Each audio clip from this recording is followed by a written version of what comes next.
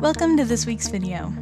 Today's video is going to cover 5 tips for instructors who are considering creating an open educational resource for the first time. First, you need to consider what course objectives you want your OER to meet.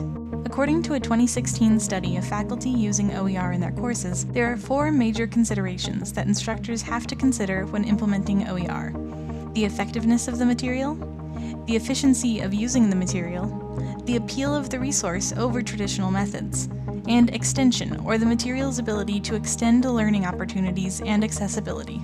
This study looks into the usefulness of OER that have already been created, but it works when considering a new project as well.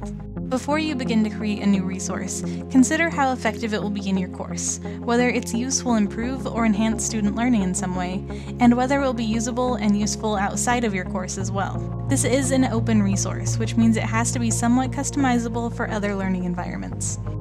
The second facet to consider when creating an OER is whether you already have a resource that could be expanded upon or made open as is. Open educational resources aren't just textbooks. They're also lecture slides, notes, quizzes, lesson plans, lecture recordings, and so much more. Think about it.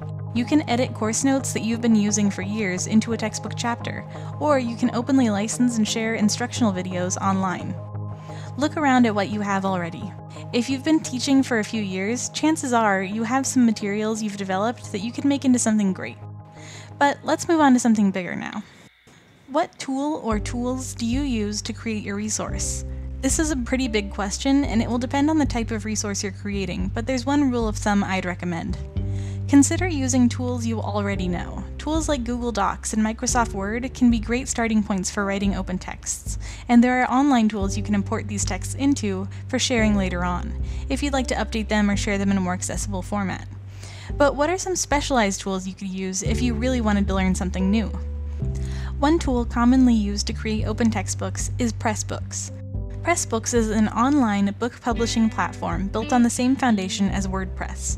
Because of this, Pressbooks is remarkably easy to use and offers some great features like themes for structuring the display of your books and an easy-to-use interface for organizing book chapters and sections. However, it is important to note that Pressbooks is only free up to a point. Added features like the ability to clone existing books to edit them or exporting your books into EPUB format are only available for paid versions of the platform. Another tool you can use to create your own OER is the Open Author tool from OER Commons. Unlike Pressbooks, all of OER Commons tools are completely free to use, and you have the ability to share outside resources and web pages on OER Commons as well. When you're creating a new resource in the OER Commons interface, you get this simple-looking screen with basic features like headings, subheadings, and the ability to put images or special characters into your text.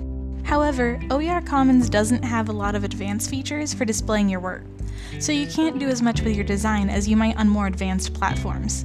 There are a lot of other platforms you can use to create OER as well, especially if you're creating an audio or video resource, so I'll link to a few lists of these creation tools in the description. The fourth consideration you need to take into account when you're planning to create an open educational resource is the open license you'll be assigning to your resource. The most common type of open license attached to an open educational resource, Creative Commons licenses, come in 6 basic types, and each license allows users to have certain permissions when reusing a resource.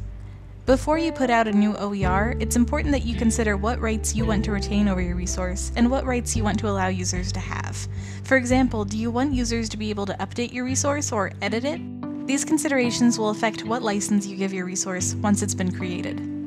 Finally, the last consideration you need to take into account before you create an open educational resource is where and how you'll be sharing it.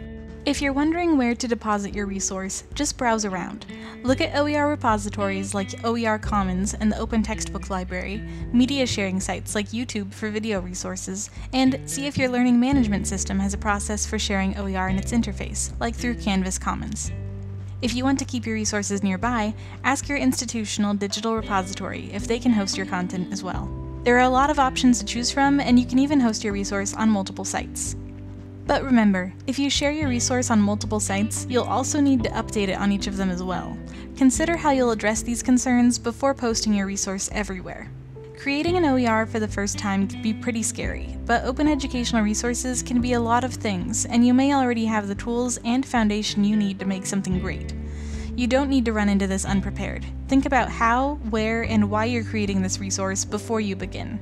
And as always, contact your librarian or check out our library guide if you have any questions.